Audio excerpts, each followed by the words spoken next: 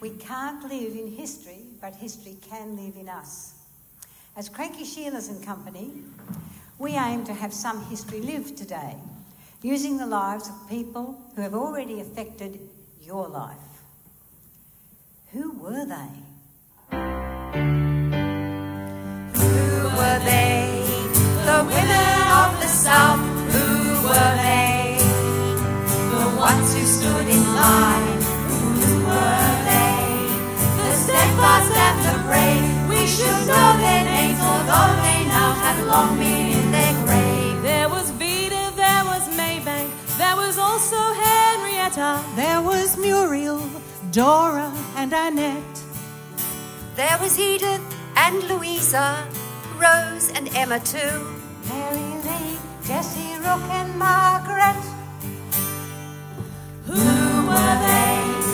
The ones who fought for votes. Who were they? Wrote the articles and notes. Who were they? Who made the rallies run? We should know their names and give a thought of thanks to everyone. There was Vida, there was Mayebanke, there was also Henrietta. There was Muriel, Dora and Annette. There was Edith and Louisa, Rose and Emma too. Mary Lee, Jessie, Rook and Margaret. Who were they? Who faced the prison cell? Who were they? Who told the story well? Who were they? Who carried on the works and bore the jeers of ignorant, misogynistic jerks? There was Vida, there was Mayebanke, there was also Henrietta. There was Muriel, Dora and Annette. There was Edith and Louisa, Rose and Emma too. Mary Lee, Jessie, Rook and Margaret. Who were they? The men who helped them stand. Who were they? The men throughout this land. Who were they? The partners and the mates of the women who were able to win votes in Aussie states. Who were they? The women of the South. Who were they? The ones who stood in line. Who were they? The steadfast and the brave. We should know their names, although they now have long been in their grave.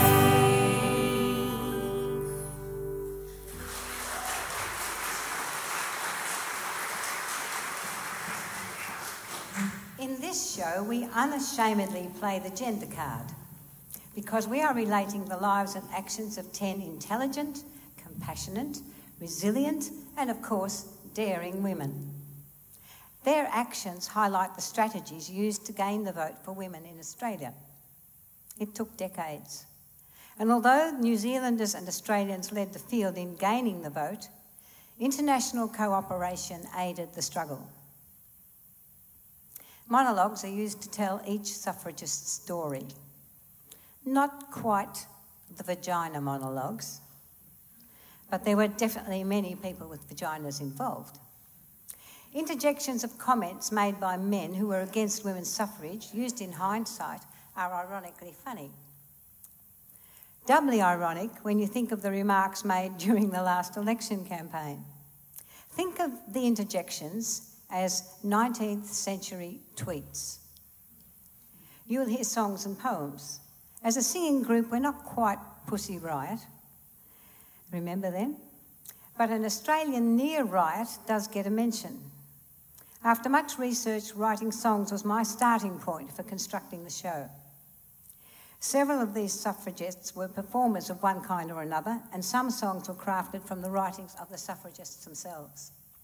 You will see relevant images, including those of men who assisted in overcoming the resistance and abuse from, dare I say the word, misogynists. Some other terms need clarification. The word franchise does not only belong to such as Red Rooster, Gloria Jeans and McDonald's. They wore very large hats and very long dresses. They used hatpins and plaits to harness their tresses. They recited and sang when they gave addresses. They put up with pain and myriad pinches from corsets and girdles that rained in their inches. They felt they were caught in a torture as winches. The term should have been suffragists. Women are shrieking cockatoos. The honourable gentleman needs to be informed that with cockatoos it is the male of the species who shrieks, as he has just demonstrated. My name is Henrietta Dugdale. I am a believer in true ethics rather than religious morality. So I believe in temperance, birth control, and applying the knife to rapists. Education is what we need, I say.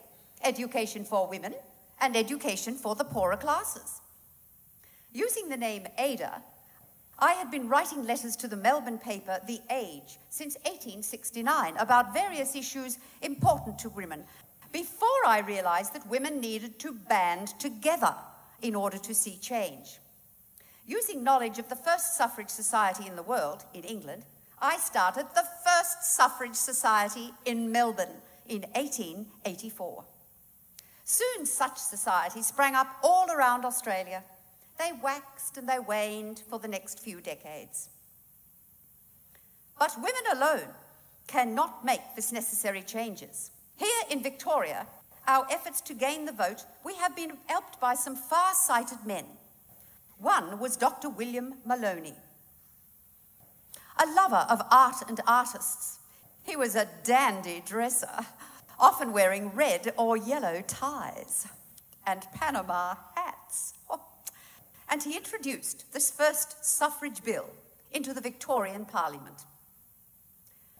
When I was 16, I found the way we dressed in corsets and long skirts was really bad for our health and the health of the children that we carried. So, one by one, I broke the bones in my corsets until there were none left. I designed my own clothes in a much freer fashion. I urged other women to do exactly the same. Women, I said, it's time to throw aside artificial modesty. I tell you, it is a woman's duty to try and raise other women.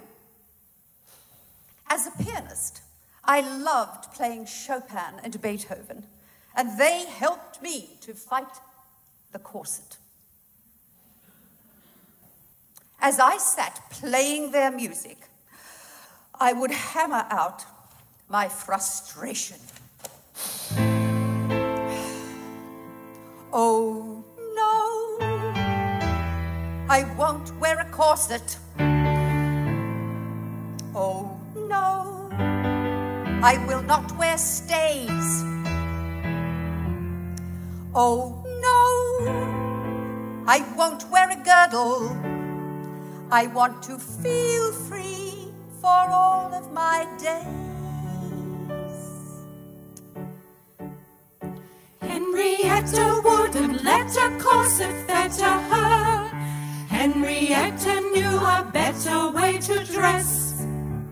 She came up with a design that suited her just fine and didn't put her body under stress. Oh no, I will not wear whalebone. Oh no, I will not be laced. Oh no, not for me a chastity belt. No should be enough for me to stay chaste. That's if I choose, of course. Henrietta was a chartist and an artist. She could hold her own in print or on the stage.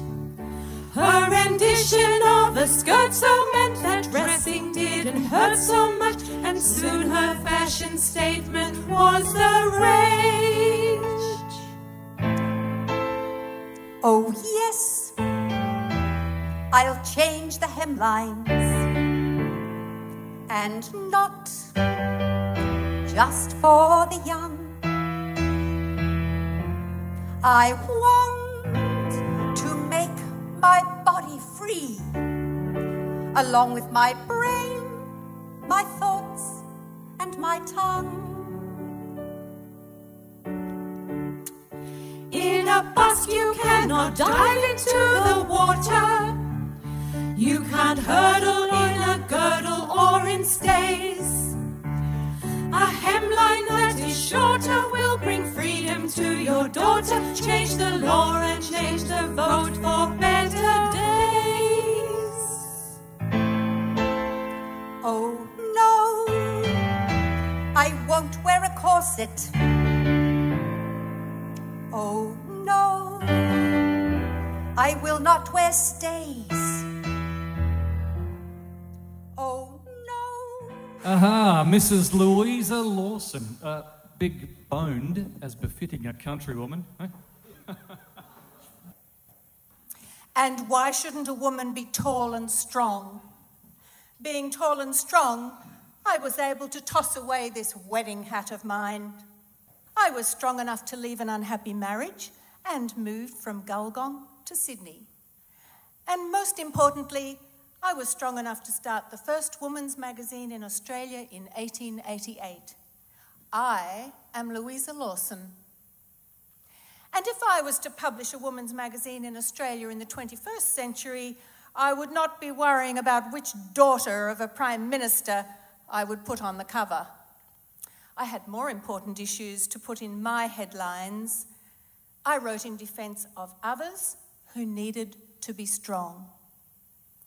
My magazine did give household and fashion hints, but mainly it discussed the unfairness of the treatment of women, both here and overseas. I was the eldest daughter of a largish family, and by that I mean in numbers, not in build.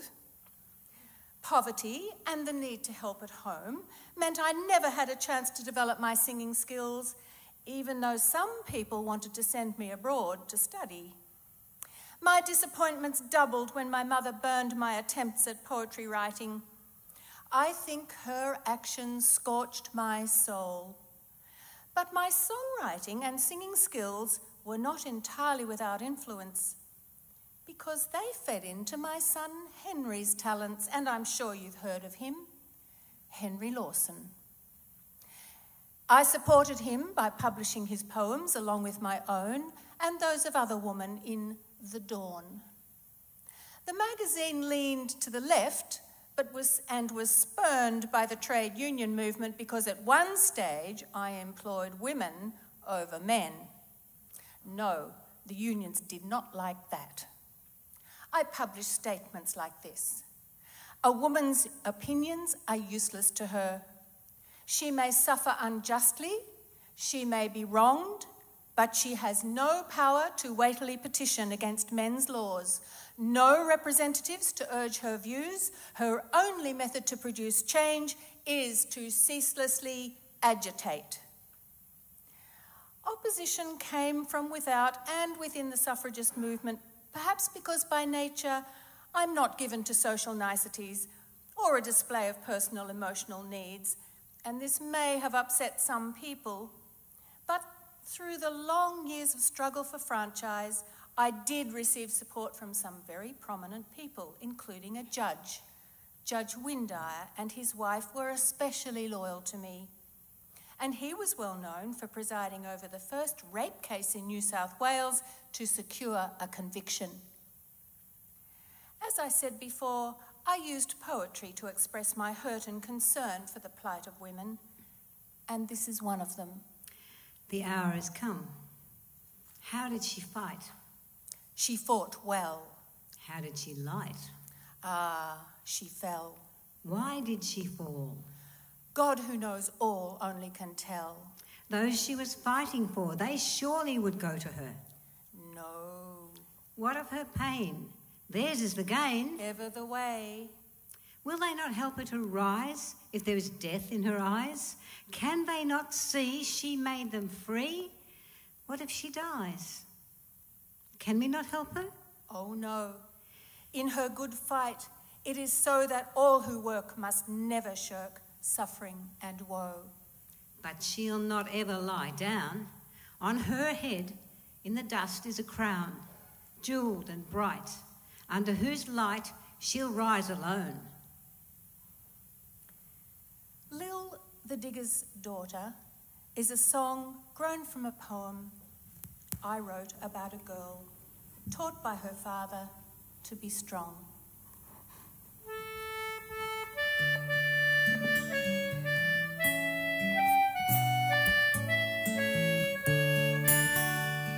The Waratah has stained her cheeks, her lips are even brighter, like virgin quartz without a streak.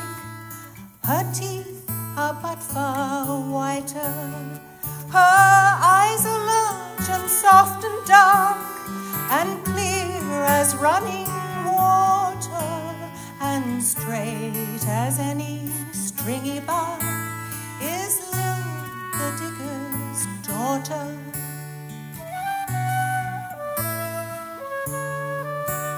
She'll wash a prospect quick and well, and deftly use the ladle.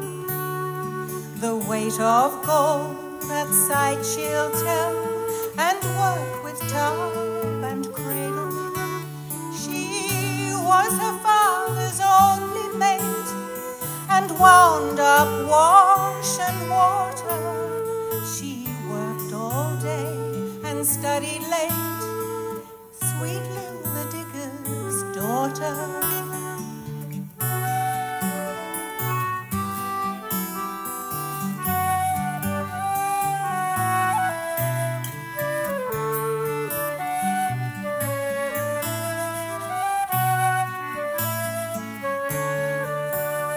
She stood alone above the shaft, a test for woman rather. When I sprang to the windlass shaft and helped her and her father, she turned her pretty face to me to thank me, and I thought her the grandest girl of all her race, sweet Lil the Digger's Daughter.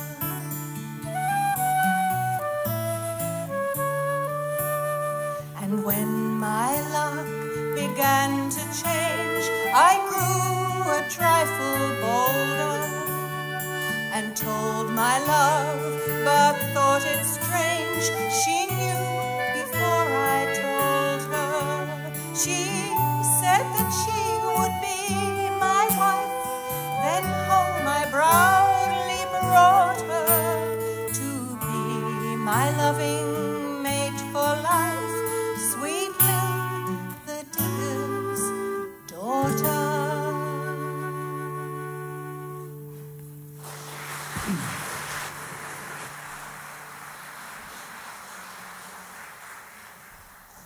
A woman is as much out of place at the ballot box as a man is in the kitchen. Yes. Ladies, like cats, are best kept at home. So said Sir John Forrest, first Premier of Western Australia. He was Twiggy Forrest's great-great-uncle, in case you are wondering. He quite forgot that cats do not stay at home. They travel, and they can climb fences. In 1893, it was the Kiwis who let the cat out of the bag. Suffrage was given to all women in New Zealand, the first in the world, but only the right to vote and not the right to stand for Parliament. The knife without the blade is the way they termed it, and they generously warned Australian women not to be so fooled. Support came also from the British and American women who visited and toured Australia. It was an international movement, with the Women's Christian Temperance Union playing a pivotal part. In 1894, South Australian women gained both rights, the right to vote and the right to stand. Women such as Mary Lee, Catherine Helen Spence and Elizabeth Webb Nichols were early untiring workers to gain this end. And they were assisted in South Australia by good blokes like Edward Charles Sterling. He was actually the first president of the South Australian Suffrage League in 1888. In Western Australia, the work of people like Edith Cowan and Lady Onslow had already assured a strong following for women's issues, but all the women were not federationists. It was fear of federation, apparently, that influenced some in power to give the women in Western Australia the vote. The reason being they hoped that if women could vote, they would not vote for federation and therefore offset the pro-federation influence that was coming from an influx of noisy interstate miners. Monuments are inherently masculine and are therefore not a suitable form of memorial to a woman. That claim was made by the Perth Town Planning Commissioner, David Lomas Davidson, when a memorial clock was proposed to honour me for my extensive work in social advancement in Western Australia. I am Edith Dirksey Cowan, and I became Australia's first female member of a state parliament when I stood for the Nationalists in Western Australia in 1921. A seat I lost, unfortunately, in 1924. After quite a battle, the memorial clock was eventually erected. I was also given many other honours. My image is on a $50 note. A university and an electoral division are named after me. Yes, I was very honoured. Unlike Louisa Lawson, there is so little public remembrance of her. The suffrage societies and the influence of magazines like Dawn helped increase the number of groups where women could be educated through reading. However, it soon became apparent that women needed to learn the skills of debating and public speaking if they were ever to win the right to vote. To this end, in 1894, I was inspired by a visiting American activist to turn St. George Reading Circle, established in Perth in 1887, into the Karrakatta Club. Although the Dawn Club in Sydney was opened earlier, the Karrakatta Club was able to demonstrate a better result because the clientele was much higher on the social scale and closer to influential politicians.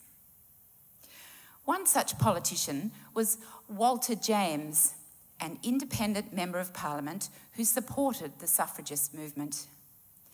He also supported my belief that sending more children to state schools would lead to a greater feeling of human sympathy because of wider social mingling.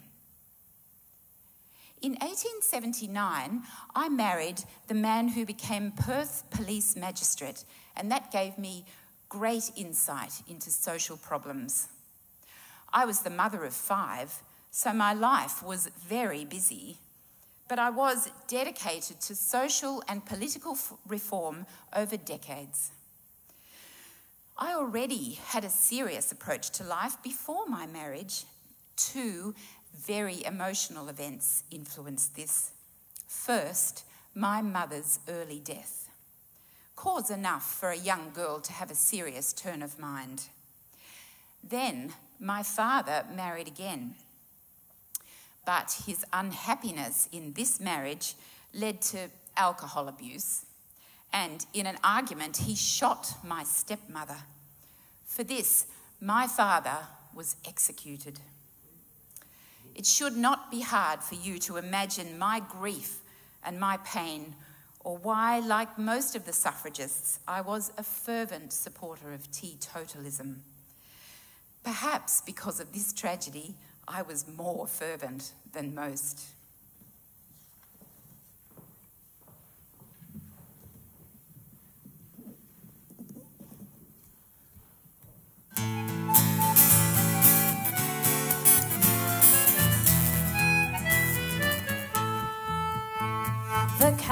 Caracata Ladies Circle meets tonight. They'll be talking and exchanging points of view. The Caracata Ladies Circle meets tonight to decide on what it is that they can do. Side step, do-si-do, or make a start. Promenade with placards to show how in step they are. With their eye on the prize, it's a victory for the rise. When the women win their franchise, shout hurrah, hurrah. The Caracata Ladies Circle meets tonight, but there'll be more than scones and knitting on display. They will hone arts of debating, cause they're getting tired of waiting. The ladies circle circling for the fray. Side step, do-si-do, or make a start. Promenade with placards to show how in step they are. With their eye upon the prize, it's a victory for the wise. When the women win their franchise, shout hurrah.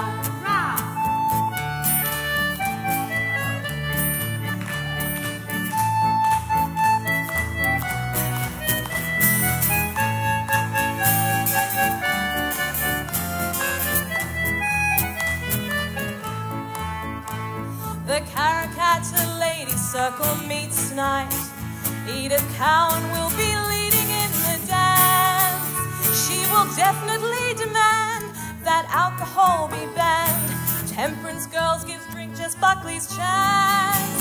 Side step, do-si-do, and make a start. Promenade with placards to show how in step they are. With their eye upon the prize, it's a victory for the wise. When the women win their franchise, shout hurrah, hurrah.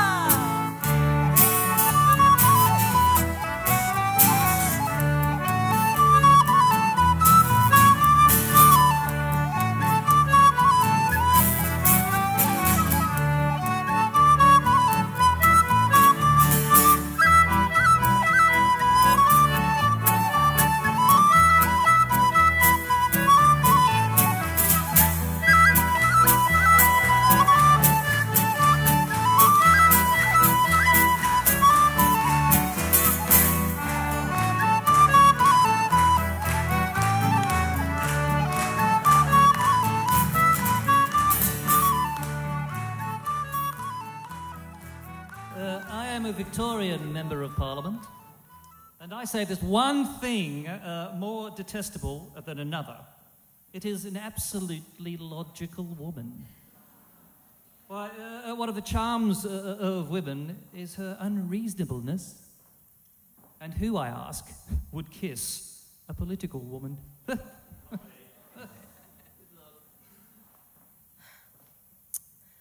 I am Vida Goldstein. I was very political, but I must also have been seen as very kissable as I turned down many suitors. My eyes were on bigger things for women. I devoted my life to education and women's rights. I knew marriage would hamper this work.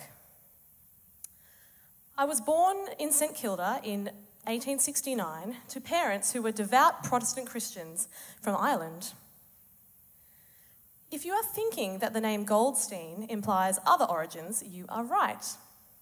My grandfather was a Polish Jewish freedom fighter, so it was in my background to put up a fight too, and I did. For the vote, and for peace. When it was realised that suffrage societies and clubs needed more action to back them up, we in Victoria created the Monster Petition.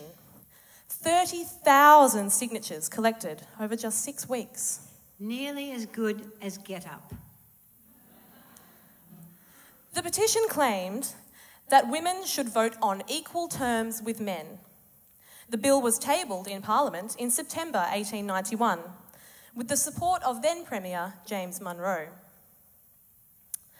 Not all the premiers were supportive. A later Premier, Sir Thomas Bent, opposed me at every turn. He was a constant pain in the process. However, my social work and political exposure saw me invited to attend the International Women's Suffrage Conference in Washington in 1902, where Australia was praised and envied for its gains in women's suffrage. I also spoke at very large meetings in the UK. I was the first woman to stand for Parliament in Australia. I tried 5 times in Victoria, always on the principle of international peace. It was ironic that Victorian women were the first and most active suffrage movement, but last in Australia to win it for state votes. Perhaps my focus on peace in a country so willing to go to war was the problem. Encouraged by Dr. Charles Strong, a minister of the Australian Church, I helped establish the children's courts in Victoria and inspired Justice Higgins to fix the rate for a basic wage by making his criterion the needs for an average family. Yes, I travelled all the strands of the strategy thread very well. I was still protesting the atomic bomb in 1946 with words like these: "Protest, to be effective, must be followed by resolute action." In Melbourne, a federal electoral seat was named after me, and in Portland, a different seat bears my name.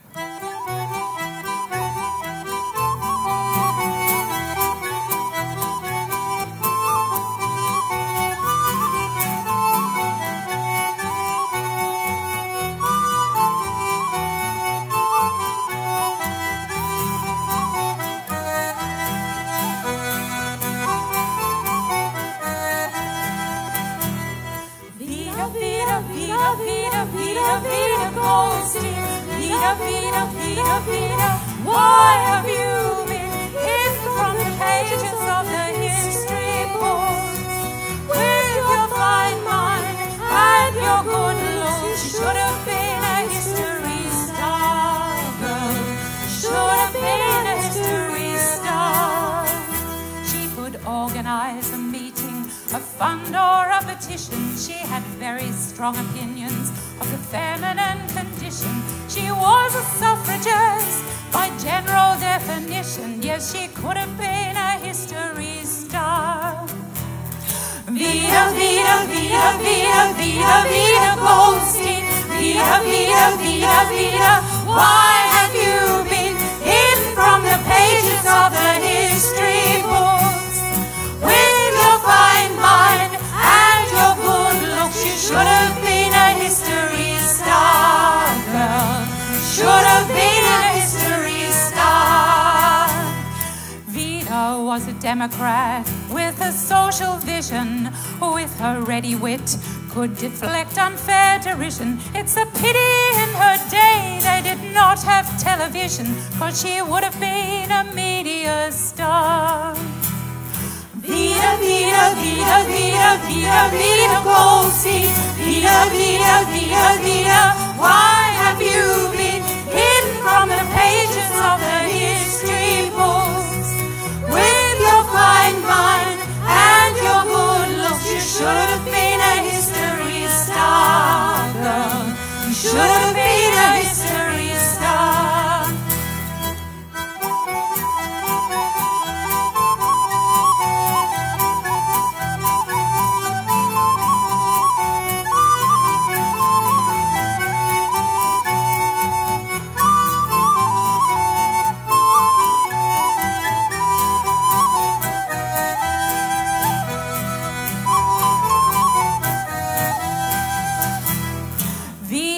Was a leader with the catch cry, no sweat, stood against conscription and so became a big threat.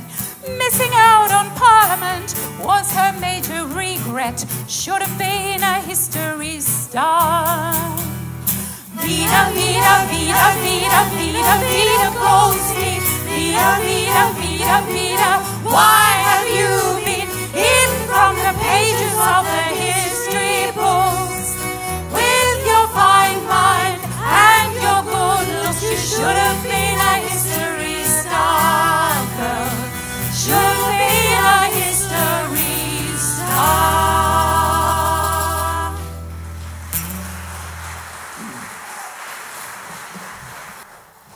Just because some women pay taxes, that's not an excuse to give all women the vote.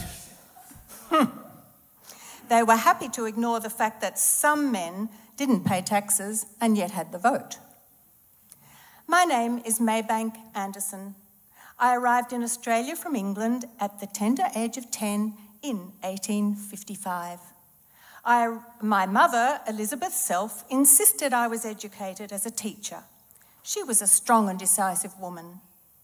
I married Edmund Wollstonecombe, but 10 pregnancies and 7 surviving children later, he deserted me. So I had to survive as a single mother.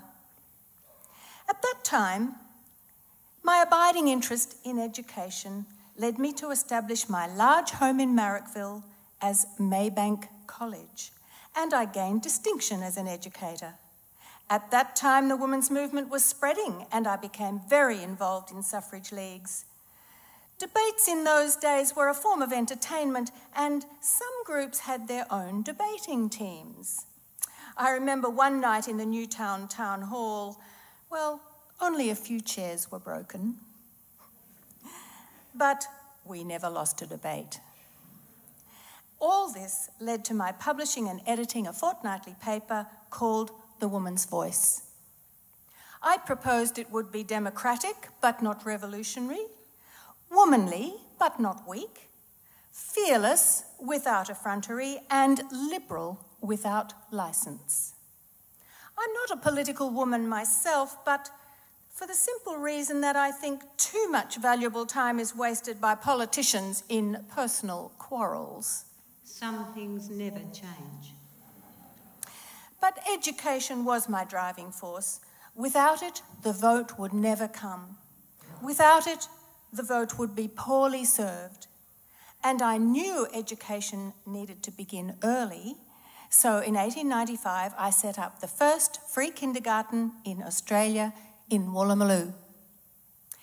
In 1899, at the ripe old age of 54, I married Professor of Philosophy Francis Anderson, a bachelor, aged 41. A true meeting of hearts and minds. I became increasingly devoted to university activities and organised associations to advise women students on self-help and opportunities. I also wrote poems, some of which may surprise you.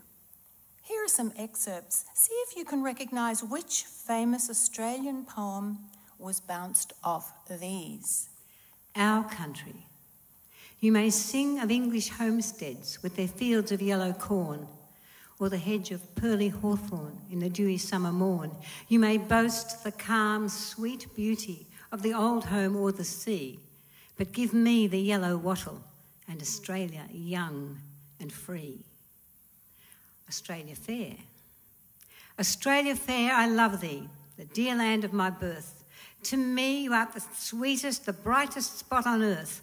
I love the golden sunshine, the sky of peerless hue, the soft greys in the distance, the hills' faint tints of blue. I love the yellow beaches, the clear waves tipped with foam, the capes that stand like bulwarks to guard my native home. Dear southern land Australia, wherever I may roam, my heart will turn forever to thee, my native home. My poems were written at least 30 years before My Country by Dorothea McKellar, who used to live quite close to us. I may seem immodest, but I had a reputation as the most intellectual woman in Sydney, and my voice was once described as well-modulated, sweet, and not easily forgotten. But I didn't neglect my first role, so I continued to write songs and poems and educational material for young children. My very strong belief is that music aids brain development in children, and my hope is that down through the years, educators won't forget this. Well, they certainly have. Just ask good educators and Richard Gill. Here is one of my children's songs called Possum.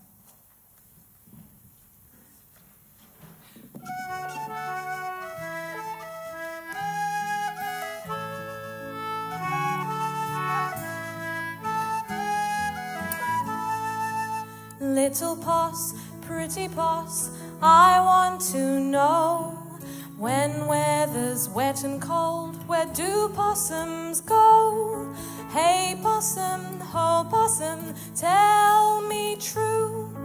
When summer's gone, what do possums do? I found a hollow there in a tree. I wear a winter coat, snug as can be. Warm there, dry there, sleeping sound, with my nose between my toes and my tail curled round.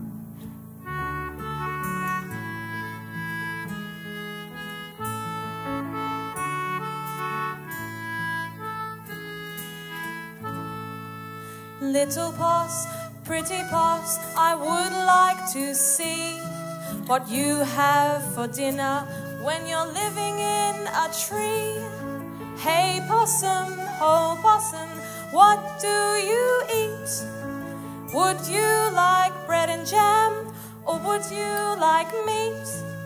Hey little boy, if I stay with you, I must have green leaves and gum blossom too. Green leaves, young leaves, good food for me. But I'd rather go off and get some from a tree.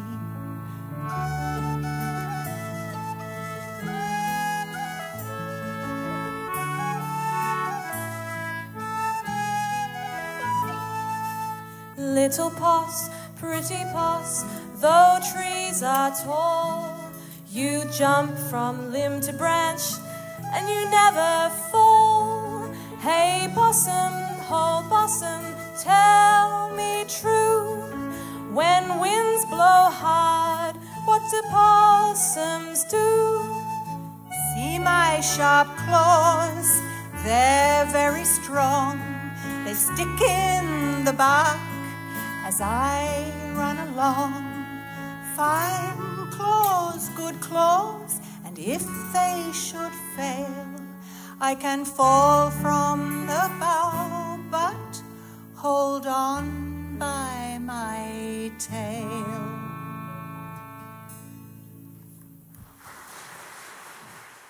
January 1901, Federation of Australian States. Australia's most important day since January the 26th, 1788. Not all suffragists supported Federation, but most Australians did. It happened. The first Australian Parliament was asked by Sir William Lynn, is it not a gross wrong to cut off from the right to franchise half of the people in this country who possess 3/4 of its moral fibre? Perhaps his remark had influence. On June the 12th, 1902, Federal Parliament gave all Australian white women the right to vote and the right to stand. Unlike the New Zealand women, Australian women had forgotten the Indigenous woman. Aboriginal women in Australia had to wait until 1962 for uniform voting rights. Australian women too had to wait quite a few years for the right to vote and stand in all state elections. But their federal victory was hailed worldwide. When Vida Goldstein went to Washington, Australia was envied, and the bright progressive band stretched out. Good afternoon. I am Alice S. Blackwell. When Vida Goldstein reached Washington for the International Women's Suffrage Conference in 1902, much of the world already knew Australian women had won suffrage. I was so thrilled by Australia's gains, and I was so inspired to write a song in praise of Vida Goldstein. She was such a vibrant speaker and such a beautiful young woman, and she gave us confidence that we too could gain suffrage. After all, she won high praise from President Theodore Roosevelt himself and from Congress when she addressed them. With some help, I would now like to present the song I wrote for Vida. The tune used here is one that was popular at the time, Isle of Beauty by Thomas Bailey.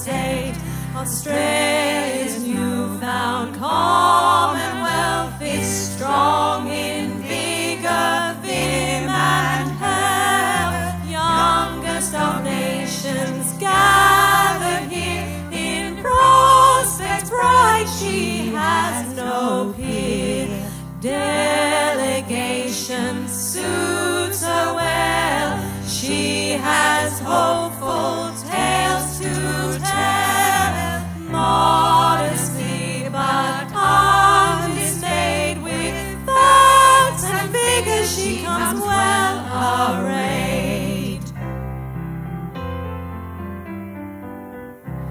She tells her tale with good intent to congressmen and president. We see her slender, girlish grace, her vivid, keen and sparkling face. From her eyes intelligence looks forth with wit and common sense. No manly air can we perceive. She looks as womanly as Eve. So, good people, it's worth noting, girls are not unsexed by voting. Australia Fair has led the way, and soon will we franchisement in the USA.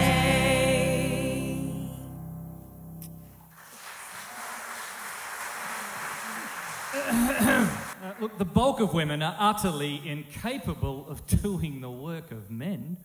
That was George Dibbs, New South Wales Premier. I am Rose Scott. Rose by name, Rose by nature. I was definitely a thorn in his side. I worked for measures to reduce men's power over women and to offer women options beyond marriage or prostitution. In my home education experience, I was influenced by Shakespeare's The Taming of the Shrew and by J.S. Mill's The Subjection of Women. These helped me to decide that a life spent in the service of just one man was a wasted life. Adopting my dead sister's boy gave me insights into education, and I published an article in the Sydney Morning Herald in 1889 entitled Home Lessons, which condemned cramming and competitiveness in the education system. I often wondered if my views had any influence down the years. Not as long as we have NAPLAN. I was well connected to Sydney society and allowed my home in Willara to become a salon where politicians, judges, philanthropists, writers and poets gathered. I tried my own hand at writing, a flippant limerick aimed at the frivolous-minded occupation of some women.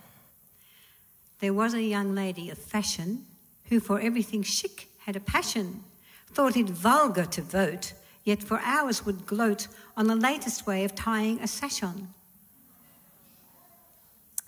As a member of various leagues and societies, I fought for franchise and became skillful at using my social contacts and lobbying skills astutely and my feminine charms charmingly. I survived many internal disputes in the league. One very unfortunate split was with Louisa Lawson. We were so different. She, the wild bush wattle, and me, the garden rose. Opposition words inspired me to work harder. And with the strong support from journalist Harry Holland, I helped organise the Tailoresses Union of New South Wales in 1901. I wanted to say, there, Mr. Dibbs, women can do the work of men. We won the right to the federal vote in 1902, but changing other laws was my purpose. I wanted to raise the age of consent to 16, and I wanted to make the public soliciting of prostitutes and abandoning a woman seduced under promise of marriage punishable offences.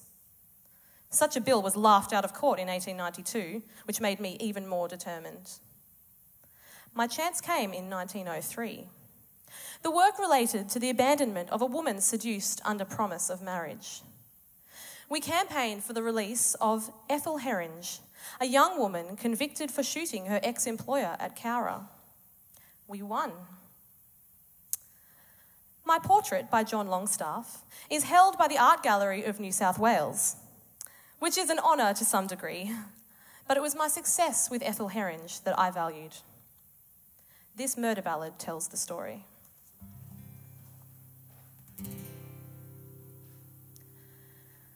The parlour maid at a Cowra hotel was a comely lass who served drinks well. She has a murderous tale to tell, how bitterly bloomed the day.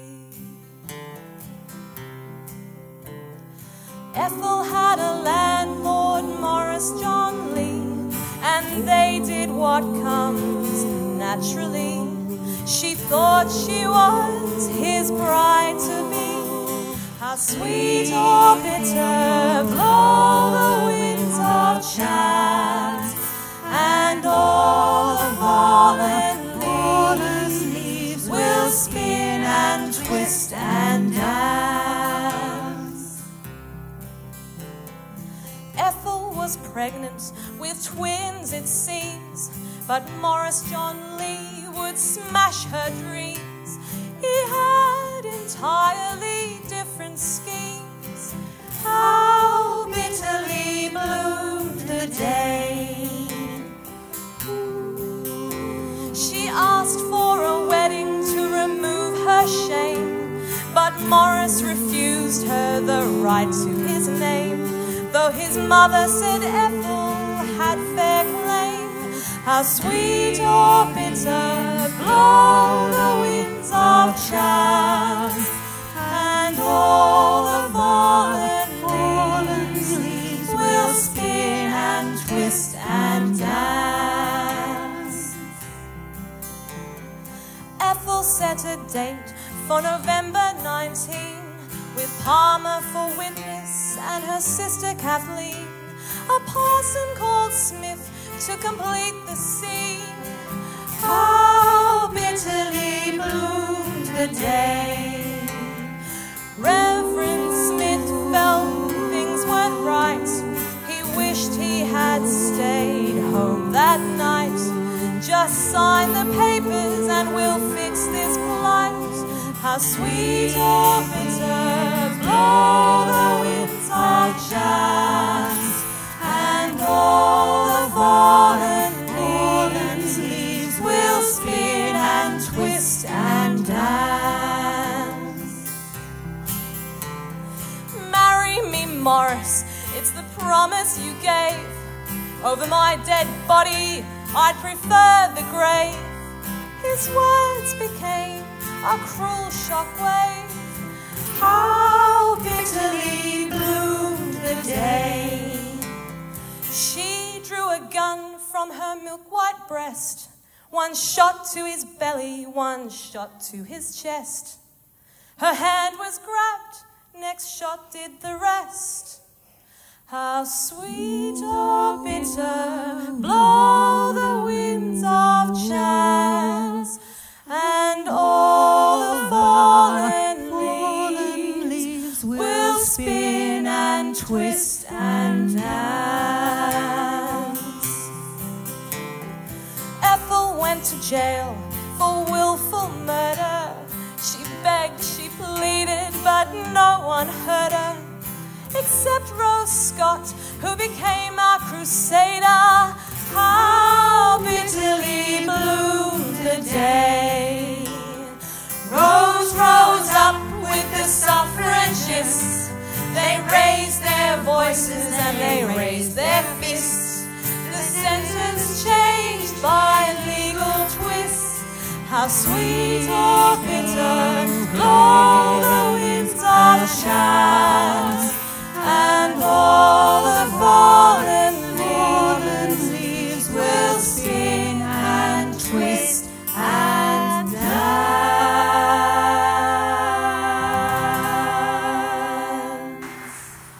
But who'll mind the babies? Look, if you give all women the vote, well, that means barmaids could vote. You girls don't want votes. You want something else. Comments like that were thrown at me along with rotten fruit.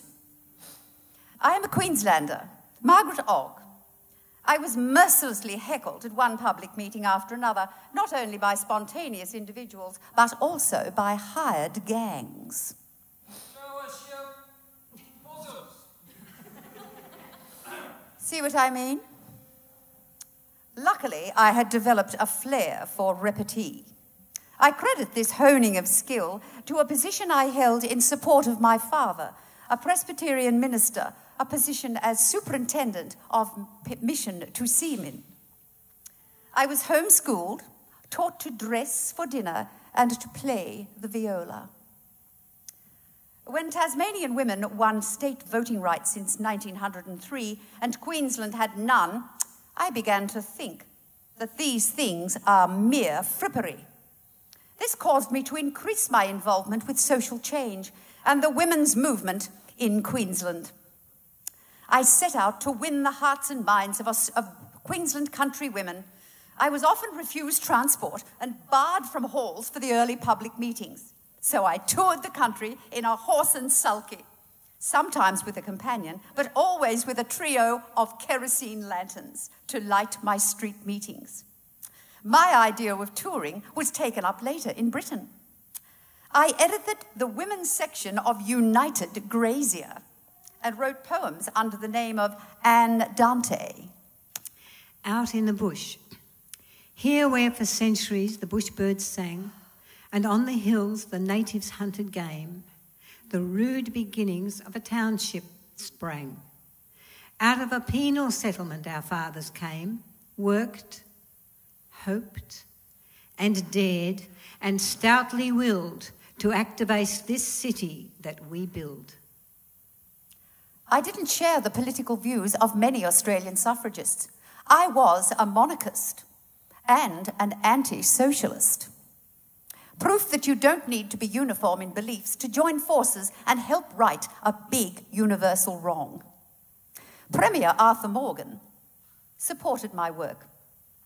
Queensland women won voting rights in 1905, but I continued working for women. By 1913, I had become a lobbyist. Through my lobbying efforts, the old criminal code was rewritten to make domestic violence a criminal offence.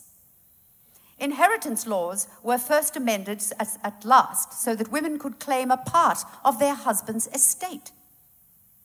I acknowledge that it was my privilege to have as co-workers some of the finest women in Queensland. I used to tell them, in spite of all the things that you have done, there is one more thing that you must do, and that is stand up and wave the younger generation on. I was really glad when a creative arts scholarship was created in my name, and when voting rights were won, playing the viola no longer seemed to be a frippery.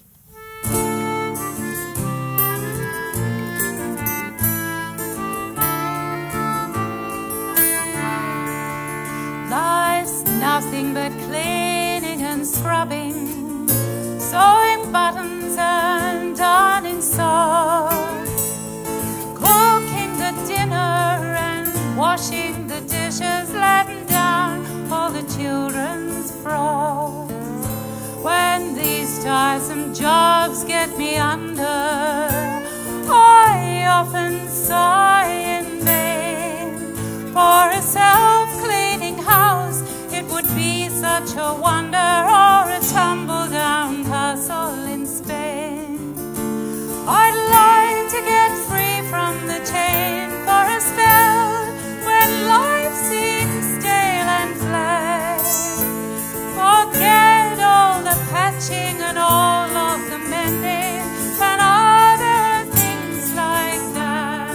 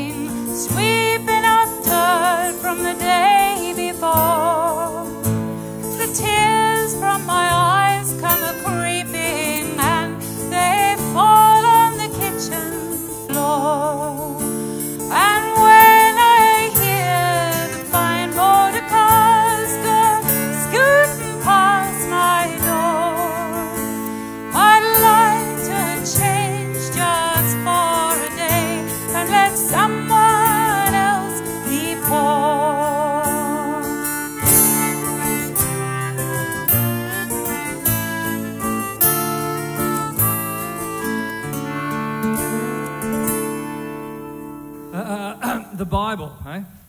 The Bible says women must submit to their husbands.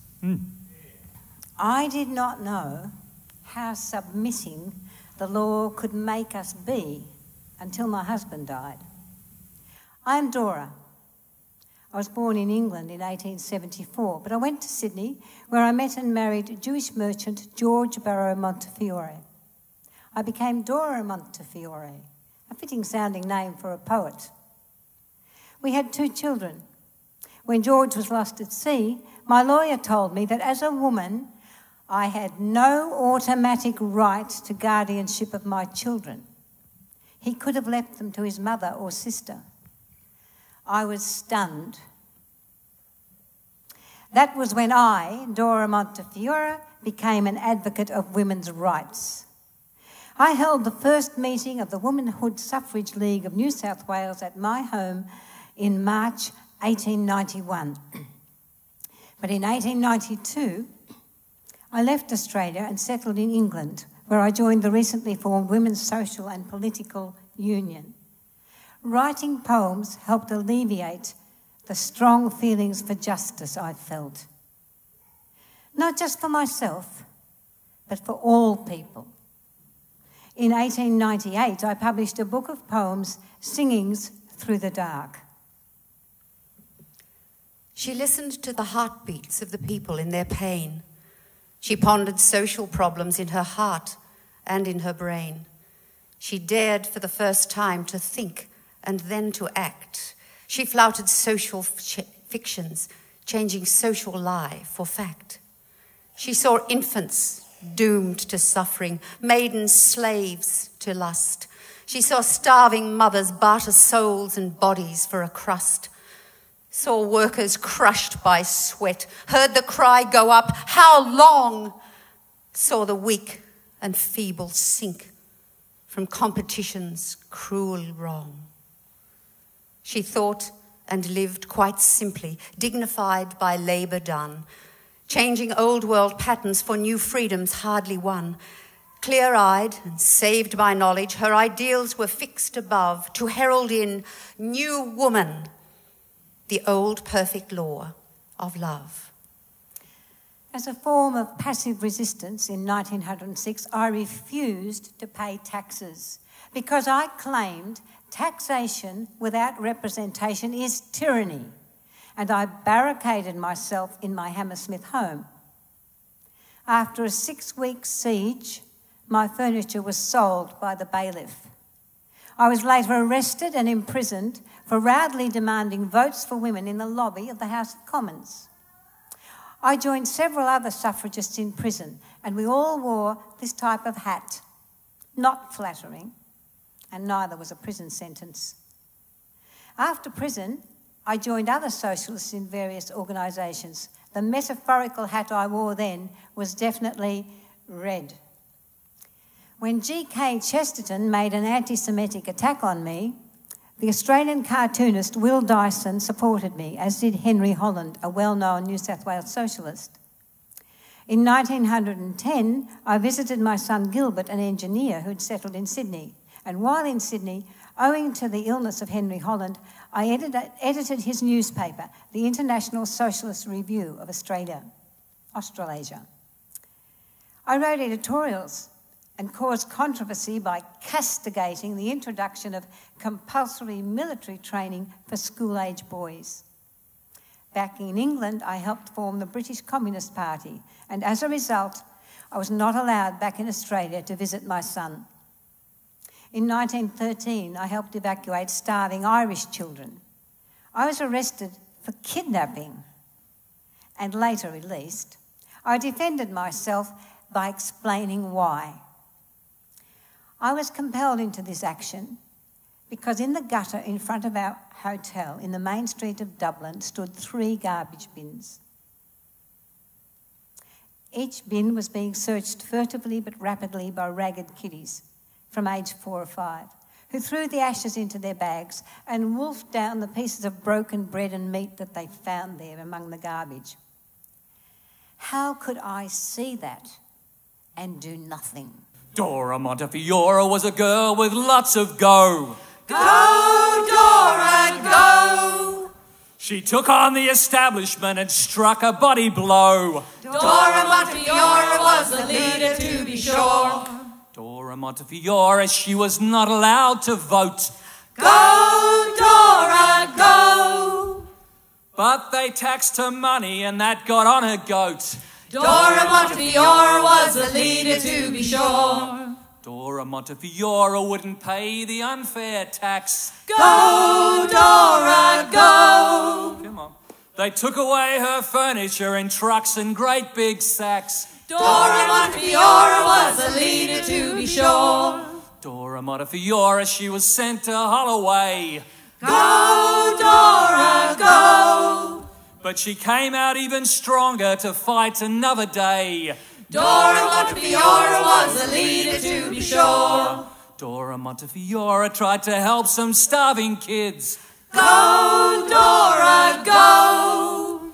They scorned her a communist and set her on the skids. But Dora Montefiore was the leader, to be sure. And Dora Montefiore should be kept in memory. Go, Dora, go! It is to the likes of Dora we owe our liberty. Dora Montefiore was the leader, to be sure. To be sure. Something for the Irish. Man is the sturdy oak. Woman, the clinging vine. I was no clinging vine. I am Muriel Matters, born in 1877 in Adelaide into a Methodist family. By 1905, I was aged 28 and had already voted twice when I travelled to London. Influenced by our hard-won franchise and by the writings of Walt Whitman and Henrik Ibsen, my political ideas were well developed. My studies and skills in music, acting and elocution, not in hat tying, gave me chances to perform in many places, including what is now Wigmore Hall. I was well acquainted with a fellow South Australian and elocutionist, Lionel Logue, who helped the King to overcome his stutter. I'm immodest enough to tell you that I had a great deal of success as a performer, but I did not move in British royal circles. Through journalism, I met George Bernard Shaw and the most famous anarchist of the time, Prince Peter Kropotkin. They both encouraged me to use my skills for something more meaningful by claiming that art is not an end of life, but a means. As a result, I felt compelled to help British women achieve the voting rights we had won in Australia. The term suffragette was born in 1906 to describe militant women fighting for voting rights. Strictly speaking, I was a suffragist, not a suffragette. I joined the Women's Freedom League, which, although it was a strong opponent of the status quo, members did not agree with using violent means. I did, however, become a strong activist. Women in London were unable to view the action in Parliament because of a separating grille. Many wanted that grille removed. In 1908, a friend and I chained ourselves to the grille under our clothes. Police could not be seen undressing maids, so they removed the grille with us still chained to it. Objective achieved. Mind you, I made good use of my strong acting voice while this was happening, and in effect, I became the first woman to speak in the British Parliament. One up for the colonials. Through a later incident on that night of October 28, 1908, I was charged with obstructing police and imprisoned for a month in Holloway Jail. That did not dent my resolve. I worked for prison reform. In 1909, I hired a Zeppelin, from which were dropped circulars saying, "Votes for women." I went back to Australia in 1910 and toured to assist states yet to be granted the vote on state issues. On return to Europe, I married in 1914 and later studied education with Maria Montessori. I worked with mothers and poor children of Lambeth in London. After suffrage was granted to British women, I stood for Parliament. I was unsuccessful, but I felt that my life had been well spent in assisting the struggle and in campaigning for peace. Yes, I mattered. South Australians thought I mattered. They have established a Muriel Matters Society.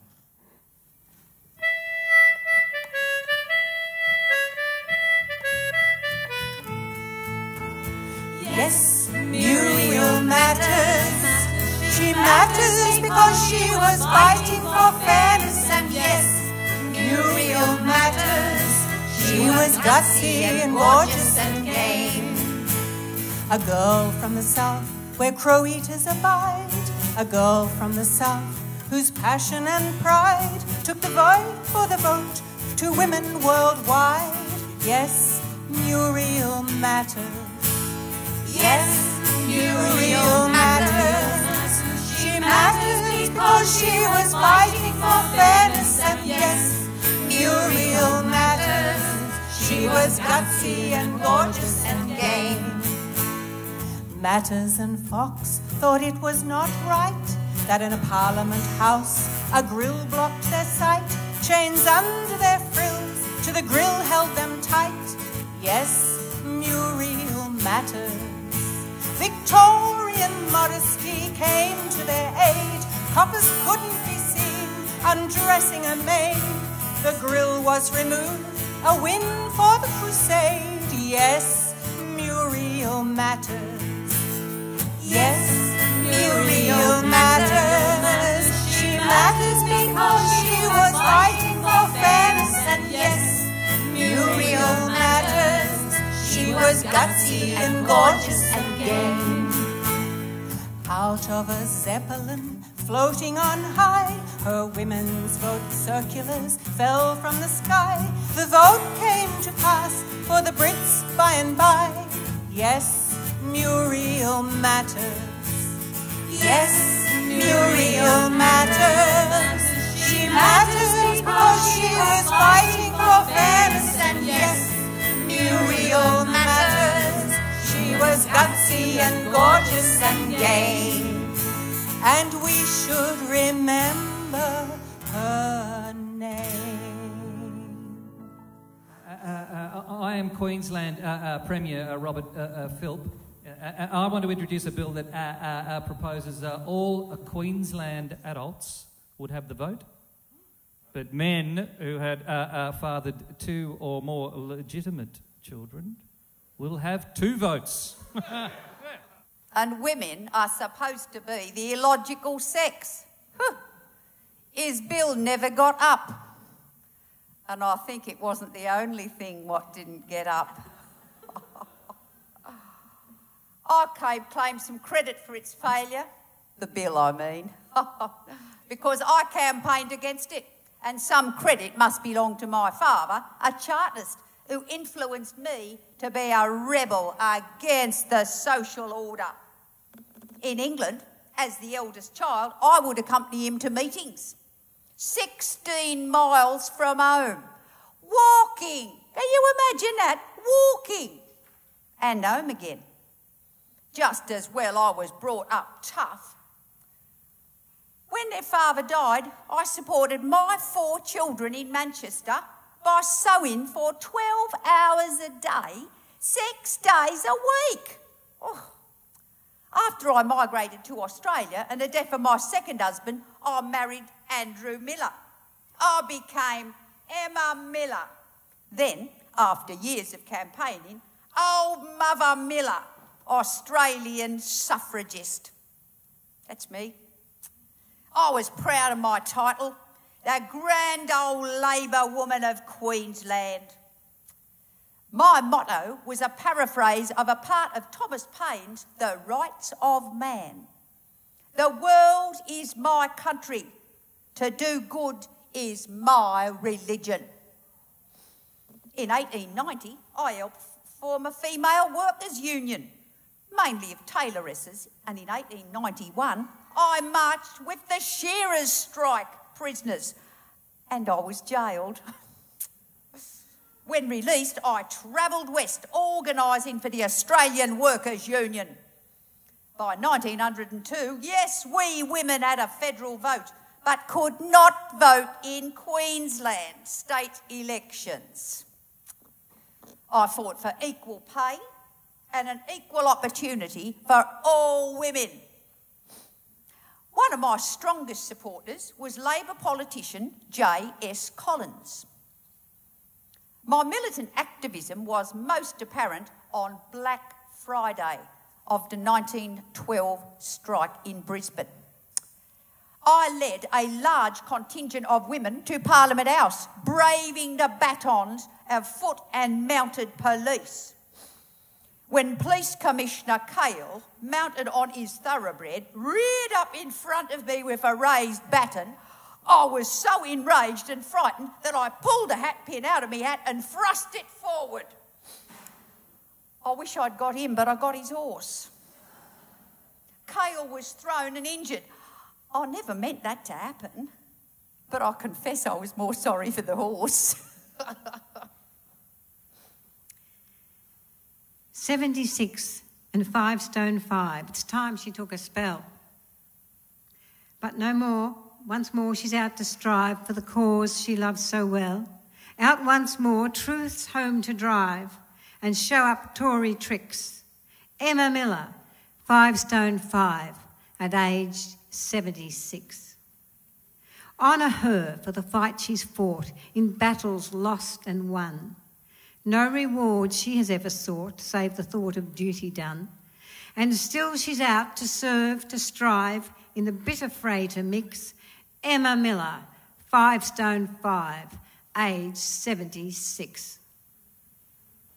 My hatred of militarism led me to take an energetic part in the anti-conscription campaigns as president of the Queensland branch of the Women's Peace Army. If women had not had the vote, what would have been the result of the conscription referendum? I ask you. Old Mother Millar with a big black hat on, more than a match for a copper with a baton. Born a rebel, born to win, but don't trust her with a long hat pin. Old Mother Millar with a big black hat on, Old Mother Millar with a big black hat on, more than a match for a born to win, but don't trust her with a born to win, but don't trust her with a long hat pin. Old Mother Millar with a big black hat on, born a rebel, born to win, but don't trust her with a born to win, but don't trust her with a long hat pin. Don't trust her with a long hat pin. With daring and dignity, they had to fight opponents like these. If you don't want to believe in reincarnation, don't look at the next image. Some women today have to fight opponents like these.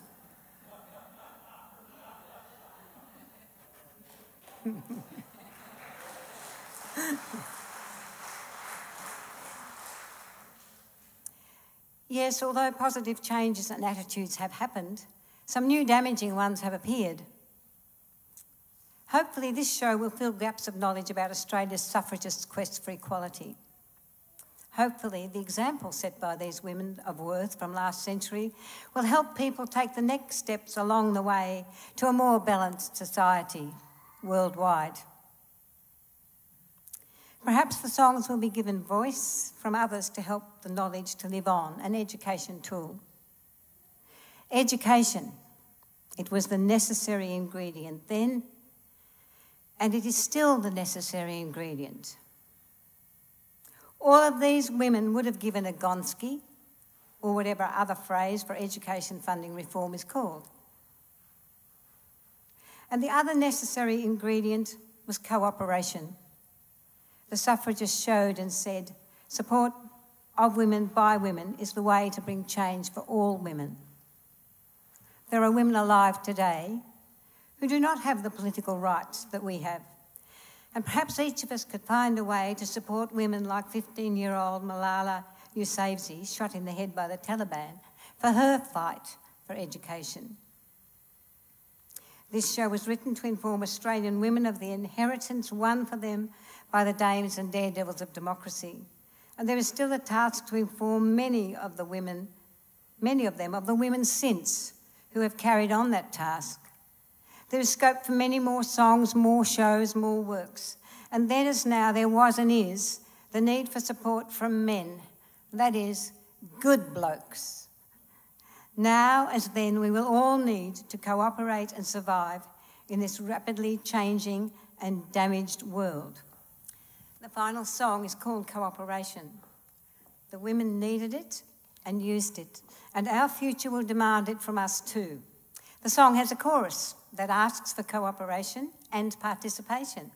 See how you go. It's easy. It's folk music. Singing gratitude for these 10 resilient, intelligent, compassionate, and daring women.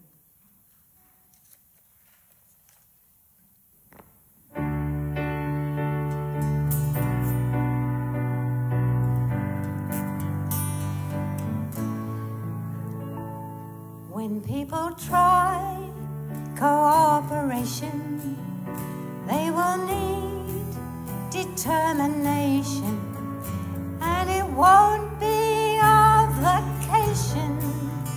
Every day they'll need to say, band together, stand together, and together find a way. Band together, stand together, and together find a way. In the vote that changed a nation, the vote for emancipation, it was women's education paved the way. And they would say,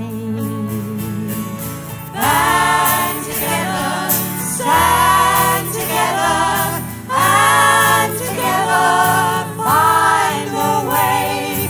Band together, stand together, and together find a way.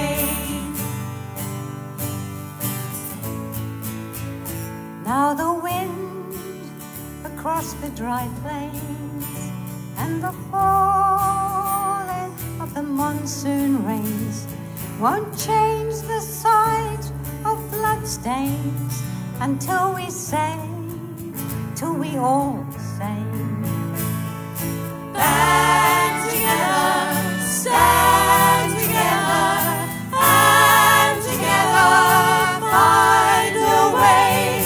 Stand together, stand together, and together find a way. As sudden floods and fire and storming show the earth is slowly warming, and with future change now looming, will we say, will we all say, band together, stand together, and together find a way. Band together, stand together, and together find a way. Band together,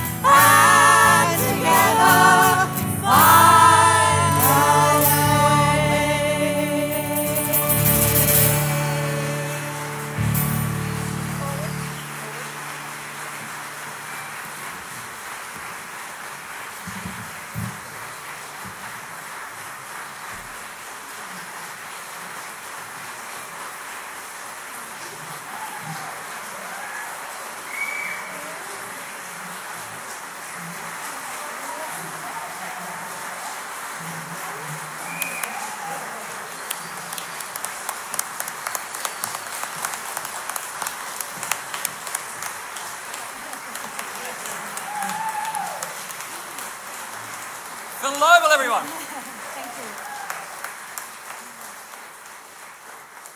Thank you. Thank you.